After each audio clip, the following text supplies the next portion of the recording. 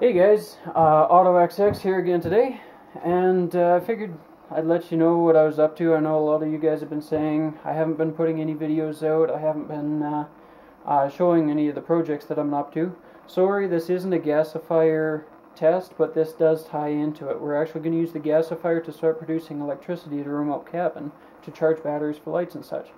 So my swamper here is going to heat up. What we've got here is a 1/16 piece of aluminum and a tech unit, a thermoelectric cooler. You can buy the thermoelectric generators, but they work basically the same way. It's the semiconductor principles.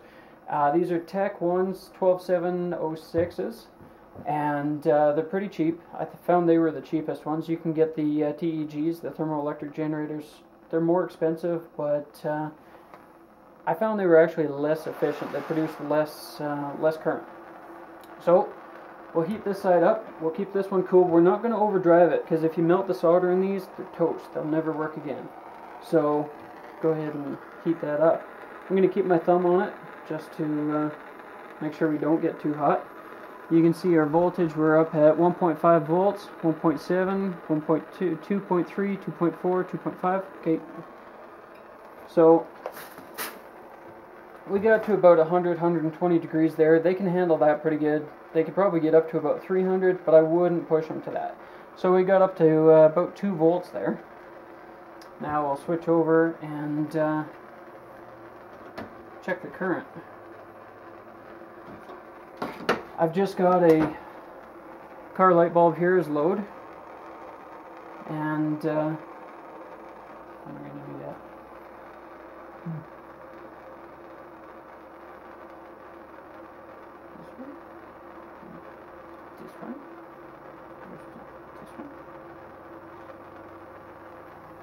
And that should be good. It's not. Okay, I've got something wrong here. You don't have load then? I don't have connection, I don't think. That's why.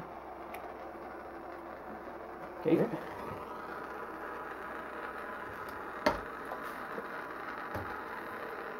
So we're drawing half an amp. Nope. So basically 0.6. We did this test before, we got to 0.7. Part of it is the heat sink is getting a little warmer at this point. But I also think there was something screwy with the system. We were at 0.7 before, so our first test we got 0.7 amps, 2.5 volts. Just for the sake of argument, we'll call it 2 because we're not going to drive the coolers as hard.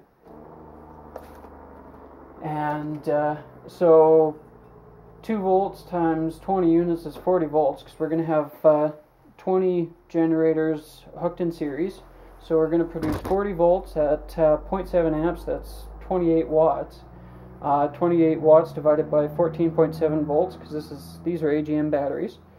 That's 1.9 amps at charging voltage per unit. There will be 2 units. So we're getting pretty good current. It's going to be about 3.8